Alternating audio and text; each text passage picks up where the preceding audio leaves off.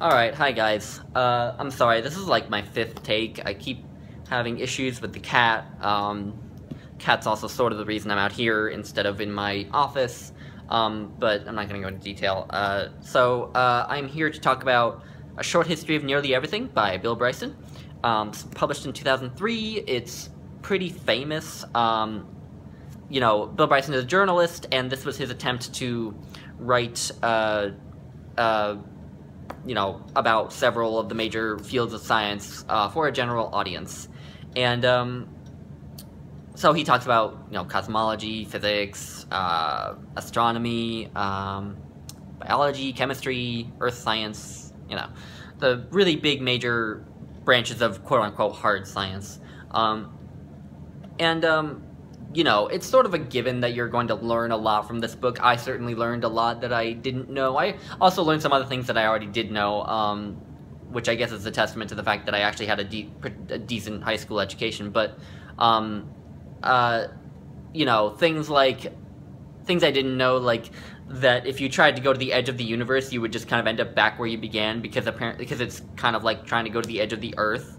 Or things like, things that I definitely never knew, like how hard it is for a carcass to become a fossil. It has to be kind of in a dry climate, has to be in a good, ideal spot, has to not be torn apart by scavengers, and sort of things like that. It has to be around the right type of sediments, and so you're gonna learn a lot from this book. And I'm gonna say that it's sort of obvious because this book is pretty famous, but I am going to talk about something that I find a bit more interesting from it, and something that I feel a bit more qualified to talk about, and it's kind of what insights this has for science in general, and science as a process. Now, when I started my experimental psychology class that I took as an undergraduate, the professor on the first day kind of told us about how a lot of people probably think they know a lot about science, but probably really don't, because science is often taught as though it's a body of knowledge, and instead of as a method of acquiring knowledge. And so, it would be a mistake to say that, cosmology is a science because it uses a scientific process. Learning that that you can't get to the edge of the universe, that's not science. That's a sort of piece of, that's sort of something that science has been able to sort of suggest to us. So, I just want to talk about science and sort of misconceptions about science. So there's this idea that science is black and white, all the questions are right or wrong, either the data supports or doesn't support your hypothesis, and that scientists are these, kind of robotic, objective viewers of this data, and I also want to talk about this little, I guess you could call it a bit of a parable. That might be giving it too much credit, but it was a meme. I don't know if you'd call it a meme either, but anyway, one of those internet things that's like a picture, and it said something to the effect of, philosophy is searching for a black cat in the dark. Metaphysics is searching for a black cat in the dark when the black cat doesn't exist. Theology is like searching for a black cat in the dark when the cat doesn't exist, and then claiming that you found the cat. And science is searching for a black cat in the dark with a flashlight. Now, I think that does an injustice to those other fields that it mentions, but I wanted to comment on this when I first saw it. I didn't, because internet comments. But I wanted to say, like, as a scientist, as a person who is studying to become a scientist, I am offended by this. Well, offended has bad connotations these days, but I am, like, upset with this. This isn't accurate. Scientists do not have a flashlight that tells them things. So all scientists can do is come up with the best conclusions they can on the basis of the data. All they can do is really suggest things. Science can never give you certain knowledge. which is kind of this idea that science is based on this like logical fallacy, which I'm not going to get into. That's sort of more advanced kind of philosophy of science that I'm not as qualified to talk about. But you know, I think in this book you get a sense of you get to wonder at how far we've come, but you also get a sense of how difficult it was to get where we are, because in many ways humans are actually pretty bad at science. Like more than half of the sort of big breakthroughs in science, sort of the big, like the theory of relativity of Einstein, or plate tectonics, that idea, at first they were at best ignored, at worst derided as sort of crackpot or something, even in the face of overwhelming evidence. So you just get a sense of how scientists can be just as dogmatic as, you know, anyone, I guess. So yeah, and also biases come in the interpretation of data. In the last chapter about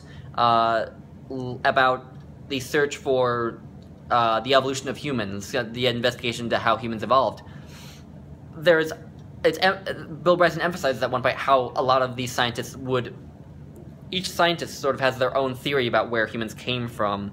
There was sort of this multi-regional theory where Homo erectus came out of Africa, or not even Homo erectus, but like some proto-human that is kind of vaguely not defined, came out of Africa, and that any hominid we found who's a sort of supposed species is really just a transition phase from that proto-human to us, and like, so like basically that Neanderthal doesn't exist and things like that. And there are other theories that there was like a different species in Asia and different species in Europe and Africa, and he talks about how a lot of these researchers would kind of look at all the data and just kind of interpret it the way they wanted to. How if you gave the same data set to a different scientist, they would interpret it differently. And I can kind of attest to this in psychology too. I took a course last semester on what's called lifespan development, which isn't quite developmental psychology, because developmental psychology is usually sort of about development from childhood to adulthood, but lifespan development is from sort of birth to death, so like it also looks at old age and things like that. But there are these two competing researchers, Bronfenbrenner, Yuri Bronfenbrenner, and Sandra Scar, and they both looked at the same data and interpreted it differently. Sandra Scar, who by the way is my dinosaur's namesake, looked at the data and said, well, basically parenting practices don't matter. Basically genes determine where you go in life, provided that the parenting is beyond a threshold of quality. You know, if the parenting is particularly bad, then that'll affect it. But basically Sandra Scar said, if the parenting is sort of a good at some base threshold, then the genes are what are going to determine how a kid develops. But Bronfenbrenner was all about the different environmental factors that affect the way kids develop. You know, whether a parent is absent or where they grew up and things like that. And they both looked at the same data and came to those completely opposite conclusions. So there is this ambiguity in science, even in physics. Or in astronomy, I guess, but hard sciences. And I was just looking back in the book, and there's this example of looking at stars and seeing how far away they are, because all stars that we see in the sky are moving away from us, or the galaxies at least are moving away from us. And you look at them and you want to determine how far away they are, and the problem is there's a lot of room for interpretation there. There's you know, you look at the brightness of the star, of the galaxy or star, to determine how far away it is. But the thing is, it's like you can't always tell. You can't always tell if it is a very, very bright star that's super far away, or whether it's a duller star that's closer. And there's just a lot of variables that different people will interpret differently. And so here, even in a hard science, you know, there's room for interpretation. So anyone who would come on and say, well, psychology isn't a real science, then that was why I included that example.